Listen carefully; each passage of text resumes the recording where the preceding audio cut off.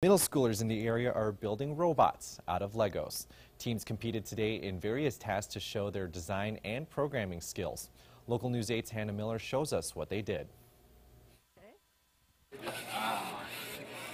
And then it goes forward again for one rotation. For some, Legos build houses. For these students, they build robots.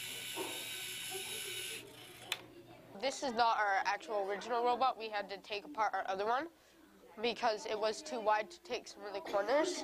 So we had to build this one, but so basically we wanted to do this one because its design is how we could get the most points possible as quickly as possible.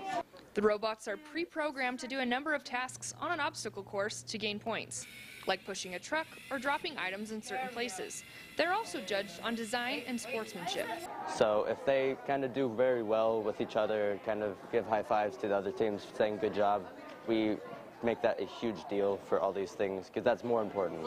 Judges say the competition provides a higher level of mathematics and engineering training. Because that's kind of a good thing for younger kids to start learning because that's kind of what's going on in the world. It's a big deal now.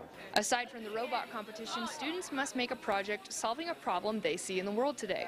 Case and Summers used a 3D printer to create a model of a moving composter, a spin-off the normal garbage truck. His model can remove metals from waste, compact, and even burn garbage while decreasing pollution.